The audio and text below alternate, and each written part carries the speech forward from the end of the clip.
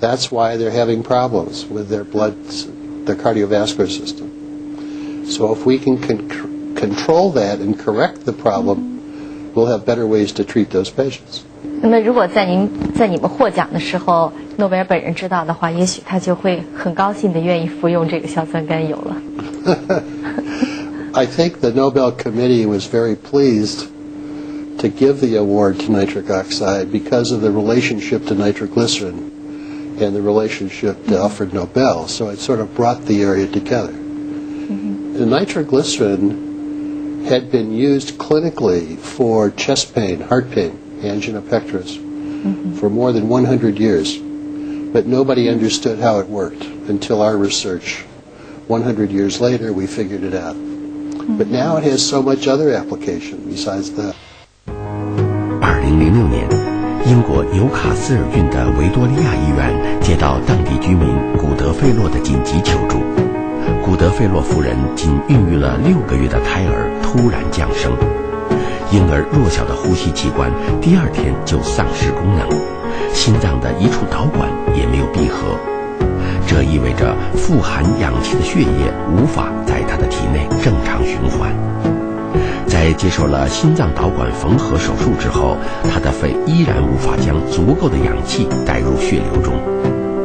弱小的生命在死亡线的边缘挣扎，尝试各种救治方法而无效以后，医生将能够促进血液循环的伟哥通过液态方式输入了婴儿体内。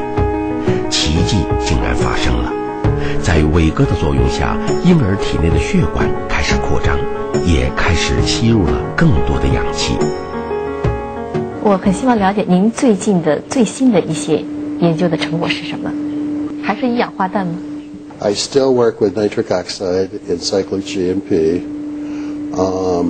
I doubt that I will ever leave the field. The field is still very exciting. There are lots of things to do, a lot of important questions. I think it offers a lot of opportunity to train scientists, to learn about science, and apply it to lots of other areas of disease. Let me give you an example. Stem cells are very primitive cells that have the ability to differentiate into all the cells of the body. They can become blood vessels, they can become liver cells, heart cells, brain cells.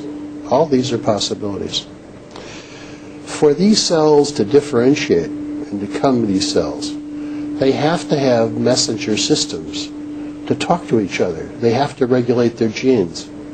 They have to figure out how to differentiate. Therefore, there has to be important biochemistry that regulates this process. If we understand this process, someday, 20 years, 30 years from now, we could give you a cocktail of drugs to make your endogenous stem cells in your body replace your damaged heart or your damaged liver. And we don't need to get transplant stem cells. We just use the endogenous stem cells to stimulate them to become liver cells or blood vessels or heart cells or brain cells. That's going to come. It's only a matter of time.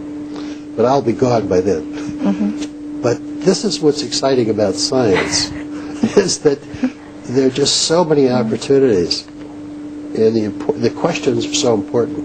现在很多人在议论一个新的话题，就说这个著名的药物呢，它现在就是引起了很大的轰动，并且有非常好的效果。可是有很多人注意到，说它现在也有同样非常大的副作用。The side effects can be very serious.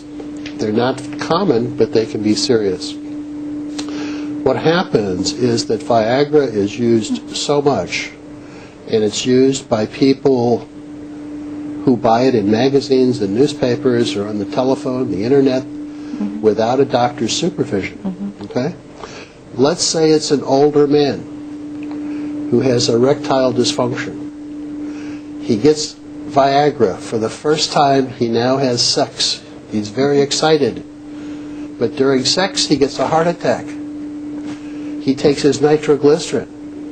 Viagra increases the effect of the nitroglycerin. It potentiates the effect of nitroglycerin. his blood pressure drops, he can have a heart attack or a stroke. 那么在您的研究当中，觉得像这样